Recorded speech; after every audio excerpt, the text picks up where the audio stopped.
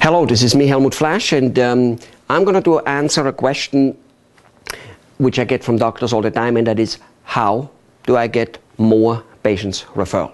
I'm going to answer this question, but before I answer the question, I'm going to tell you this.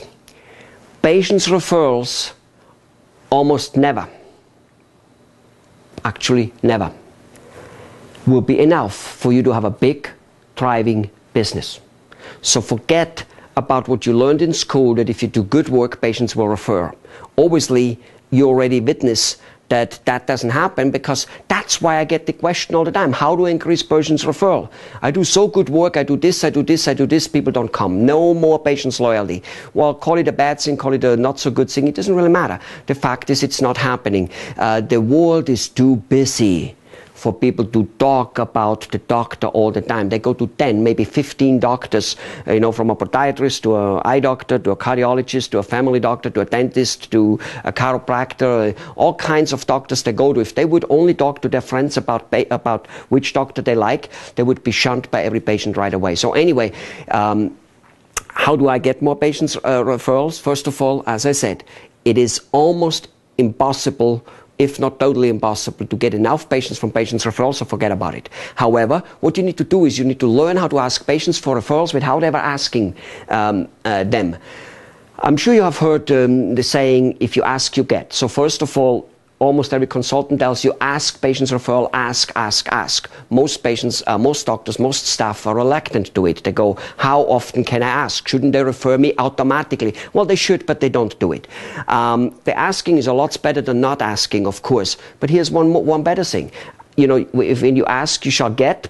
It's a statement, it's a true statement. However, there's a better one. Give and you shall get. Absolutely better. So what you need to do is you need to give your patients an opportunity to give something to another patient, not to themselves for doing it, but something to another patient, a friend of them, in order to refer you business. So for instance, to give you an example, if you see a car shop and they have, special Goodyear tires on sale, and you know a friend who needs right now tires, you will tell him to go there because there's a good sale. Why? Because you care for Goodyear tire? I doubt it. You care for your friend. So that's what you need to instill. So in the industry, those things are called a loss leader.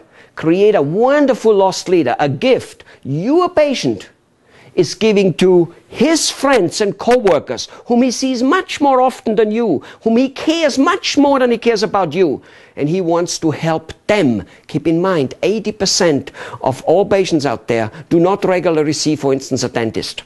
Okay? They just don't, or a podiatrist. And whether the percentage is 80 or 50, whatever you agree, it doesn't really matter. Lots of people don't have a regular doctor, otherwise there would be doctor loyalty, wouldn't there? There isn't. This is what you need to show the patients. Now, there is more on this topic. There's quite a bit more on this topic, and I will let you know with about a dozen of videos on unadvertise.com free.